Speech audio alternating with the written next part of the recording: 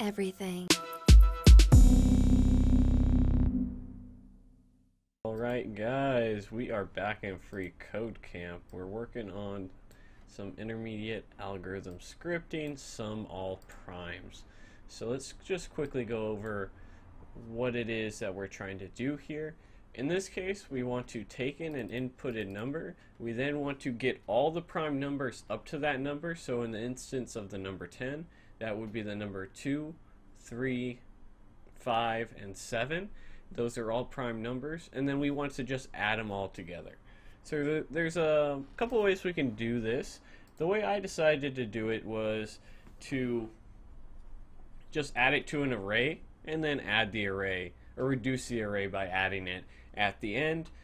So to quickly go over what a prime number is, because it's more math than programming at the end of the day, and once you're able to understand how prime numbers work, you can probably figure out how to check for all numbers in a prime number. So prime number is any number that is only divisible by 1 and itself. 1 does not count as a prime number. Everything else does that meets that requirement. So 2 is a prime number, but every even number after that wouldn't be, because 2 would divide evenly into it. So essentially anything that's any number that a number below it divides into it evenly, meaning there's no remainder, will return a prime number. So for the entire length. So if we go up to 7, 2, 3, 4, 5, and 6 will never divide evenly into 7, hence 7's a prime number. So how do we get started with this? So as I said, we're going to create an empty array to store our numbers in. We're then going to create a for loop that's actually going to start at 2,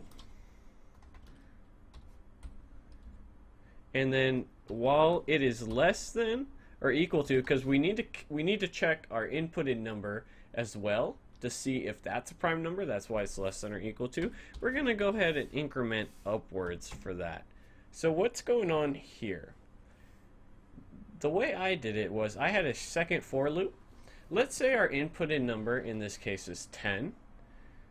If we're checking to see if, when we're on, let's say, 7, we need to check 1, 2, 3, 4, or excuse me, 2, 3, 4, 5, 6, 7, but we don't need to check 8, 9, or 10. So the way that I did this, pretty intuitive if you just kind of think it out for a second, and I highly encourage everybody to draw it out. If we take my webcam for a second, it might be a little hard to see, but over there you can see my whiteboard. And I actually drew all this out, kind of rough drafted it, if you will. So I highly suggest you do the same. So in this case, we're just going to start at 2 again, our very first number that we're iterating from, and then we're going to say, well, j is less than or equal to I, because we don't need to check any numbers above the number that we need to find out if it's a prime. So next, we're going to just go ahead and increment I. And now here's where the real logic comes in. So we're going to have 2 if statements here. And again, you may have a better way of doing this. This is the most simple way for me. Now, if our I is ever equal to our j, alright, let me put it this way. So let's just have our 2 if statements first. We'll go ahead and do that. We'll keep it empty. So in this case, in our second if statement here, if the number we're checking modulo for any value of j is ever equal to 0, that means it's not a prime number. So what we want to do is we just want to break that. There's no reason, if we're checking the number 6, that on 2, because 2 divides evenly on 6, or 6 is divided evenly by 2, that we need to check 3, 4, or 5, because 5 won't return anything. So once it fails one test, it's done. There's no need to continue the for loop. So that's why we're going to break the for loop. Okay, so that's the logic there. So the next thing we need to do is what is the statement right here that we want to array.push I or j, it doesn't matter at this point with how my logic goes. So when we want to add that number, when it's a prime number, what's going on here? So the way my code's set up is whenever I actually is equal to j, that means that we have checked all our values, and it would have broken or I guess we'll say it would have broken the for loop if it failed one single test. And that's how my logic works here.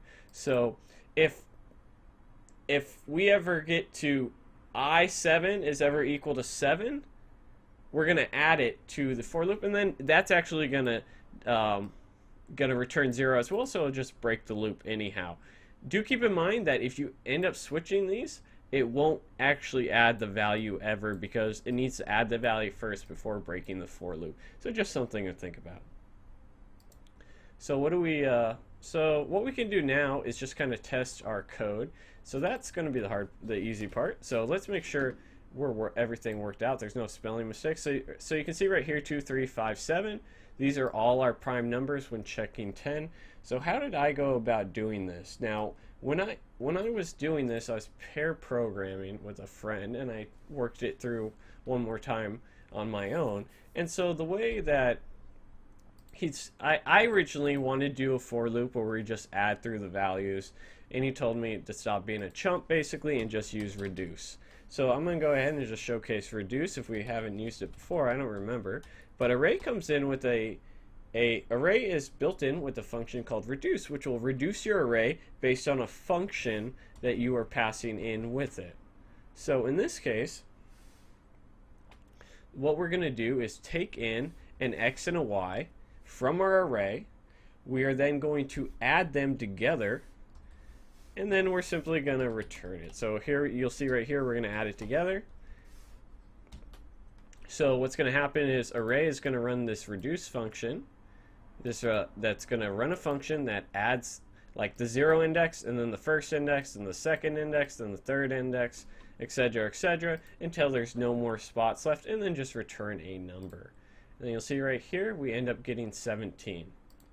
So we know that's correct, because if you were to check that 2 plus 3 is 5, 5 plus 5 is 10, and then the final prime number when inputting the number 10 is 7, and 10 plus 7 is 17. So let's go ahead and just put our comments in here. If anyone that's been watching these, you know I make the suggestion of always putting comments in. So what's going on in our array?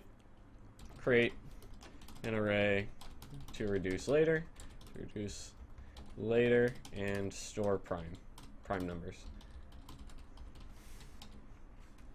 Here first loop to check if number is prime, and then here we check all numbers up to actually the better way to put this is check inputted number by all numbers leading up to it, and then here if they are equal, it is a prime number, and then if true, break the loop and isn't prime. And then we'll put one last thing here that says excuse me, that says reduces the array by adding all of its inputs. So again, I hope you guys found this helpful. As always, thank you for watching. Don't forget to like and subscribe. I have a Patreon page as well, guys. And leave me comments. I really like them, and they're really helpful for other people that are learning as well. So I hope you guys are doing really well in Free Code Camp, and I'll see you guys in the next video. Just want to say thanks to Skillet Thriller for sponsoring this video.